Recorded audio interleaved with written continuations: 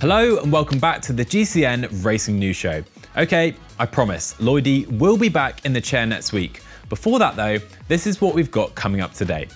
The Critérium du Dauphiné has kicked off with one of the most nail-biting finishes you're going to see all season. We'll look at where Evenepoel, Roglič and Pogačar are racing next, while one of the biggest sponsors in the sports are set to leave. That and more on this week's Racing News Show.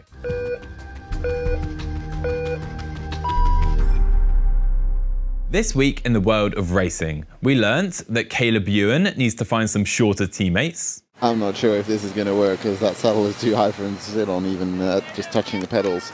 Yeah, you need a hacksaw and some gaffer tape to make that one fit. Despite 3 bike changes in the final 5 kilometres, he still managed to sprint for 2nd place. Very impressive. We also learnt that there are only 3 certainties in life: death, taxes, and a Derek G attack. From Bergamo to Brussels, you just can't hold that man down. Bahrain Victorious have a new look for the Tour de France. And finally, we learnt that stage 1 of the Critérium du Dauphiné was a heartbreaker. The race is of course often used as final prep for the key Tour de France protagonists, and things began with a tricky stage to Chambon-sur-Lac. After 88 kilometres, the riders began 3 laps of a circuit which included an ascent of the Côte de Rocher d'Aigle. That was enough to force the likes of Dylan Groenewegen and Sam Bennett out of contention, while Ethan Hayter was forced to abandon after a crash where he suffered a fractured collarbone, so wishing him all the best with his recovery. Rune Herregodts was the final rider left from a good breakaway group, but he only had a handful of seconds as he crested the final climb and dropped Dorian Godon. However, he flew down the descent with Jumbo-Visma controlling things stringently behind, and with 1 kilometre to go, he still held a lead over the chasing pack. Cruelly though, the road kicked uphill and Herregodts looked over his shoulder with 150 metres left to see the sprinters bearing down on him. Jumbo-Visma's Christophe Laporte reeled him in and passed him at the very last moment. Matteo Trentin was 2nd, with Herregodts holding on for 3rd. One of the closest finishes you're going to see all season. Here's what Herregodts had to say at the finish. I gave everything, so yeah, I can't be disappointed when you give everything to the line. Then you can only be happy with the performance. And yeah, today it was just not enough. A cruel finish for him, but Laporte has now won stages at all 3 French stage races at World Tour level since he signed with Jumbo-Visma last season. Also worth noting that Enric Mas, Michael Landa, Louis Meintjes and Emmanuel Buchmann all lost at least 15 seconds in the GC. Anyway, how indicative of success at the Tour de France is the Critérium du Dauphiné? The last rider to win both races in the same year was Geraint Thomas, who won both the Dauphiné and the Tour in 2018. And this was often the case for Team Sky riders in the 2010s. The team won both races in the same season 5 times across the decade, with Chris Froome achieving the feat 3 times, while Bradley Wiggins did it in 2012. So, obviously, the Dauphiné is often a key indicator as to who could be about to perform well and maybe even win the Tour in July. So here are 5 riders to watch at this year's race. And where else to start? We all know about Egan Bernal's catastrophic crash in January 2022, which derailed his entire season and almost even cost him his life. His 2023 season has been disjointed with multiple crashes, notably recently going down at the Tour of Hungary in May. But I think Bernal could be about to find some of his best legs again.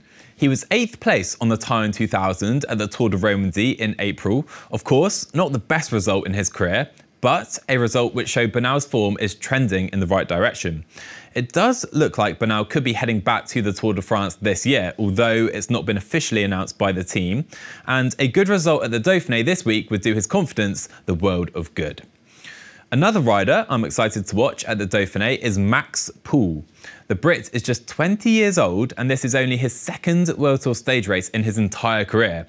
The first was the Tour de Romandie in April, where he was a mighty 4th place overall, only beaten by Adam Yates, Matteo Jorgensen and Damiano Caruso there.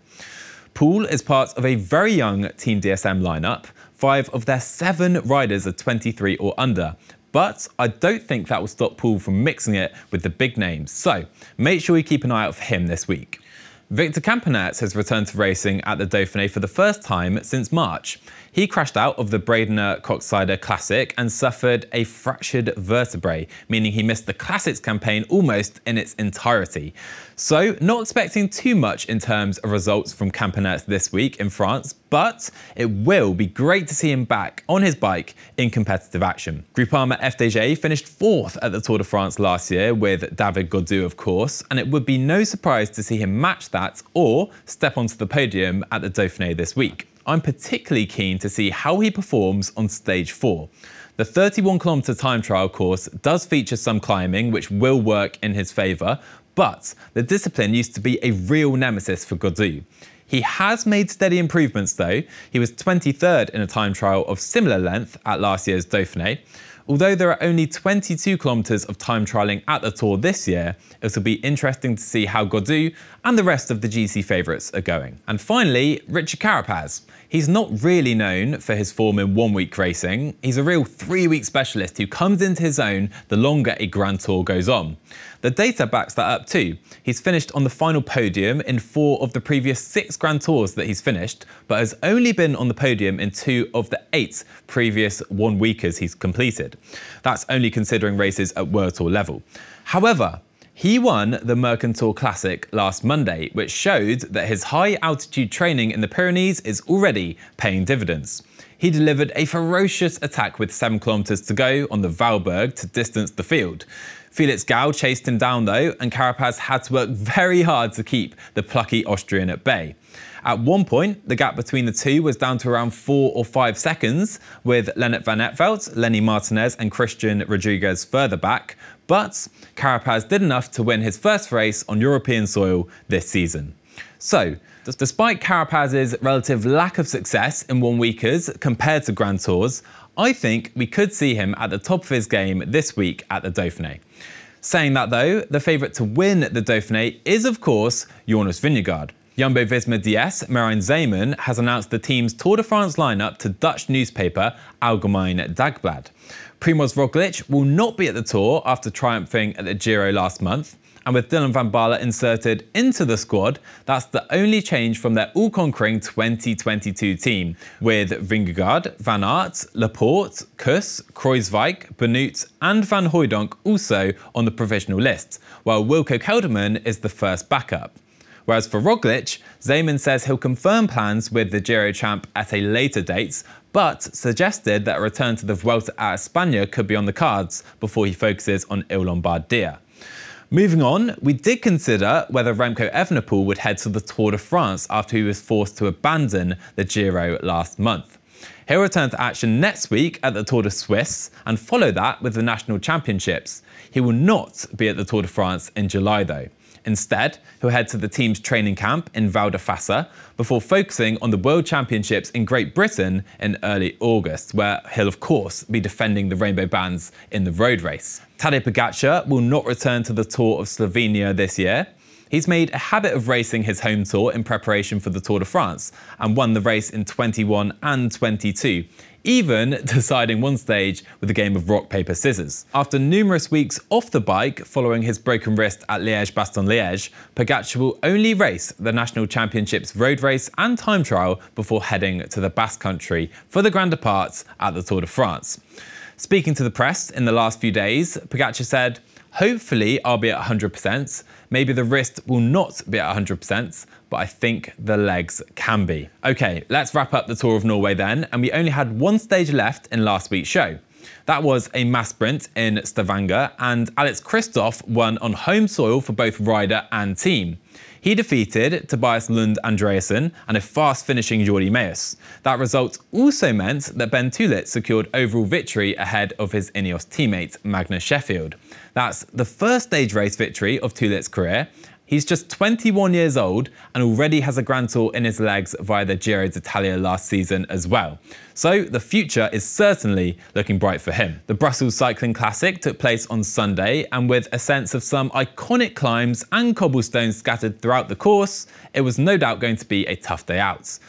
No rest for Derek G either. He was at the front with 2 kilometres left and couldn't resist an attack, obviously. That came to nothing though, and Kel O'Brien's counter-attack had more of a chance. That was reeled in too though, and the sprinters would have their fun. Arnaud Démare just outlasted Lund Andreasen and Meeus again, who were denied in an eerily similar fashion to the final stage in Norway earlier in the week. Some stage racing down in Spain now with the women's Vuelta Andalucía, and we were treated to a thrilling GC battle that came all the way down to the final day. Tamara Dronova of Israel Premier Tech Roland held the yellow jersey for the first 4 days, courtesy of some dominant wins in the punchy uphill finishes on stages 1 and 2. The race absolutely blew to pieces on stage 5, however, and the Norwegian duo of Katrine Allerud and Mia Bjørnedal Ottestad were able to capitalise.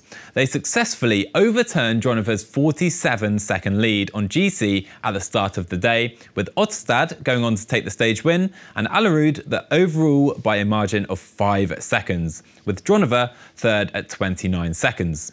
Special mentions to Sarah Martin, the winner of stage 4, who continues to improve after some bad luck with injury the last couple of seasons, and Marta Romeo of the Continental Fundación Euskadi team, who took a classy solo win on stage 3. And what a result for Team DSM at Dwars d'Or de Westhoek, with Pfeiffer Georgi, Léa Corinier and Charlotte Kuhl finishing in a 1-2-3 over a minute clear of everyone else. Over now to what is widely regarded as the premier gravel event on the calendar, Unbound, and some downright horrendous downpours made the course a challenge to say the least. Our very own Connor Dunn was racing the elite men's 200 and can certainly attest to the conditions. No one told me I'd be running.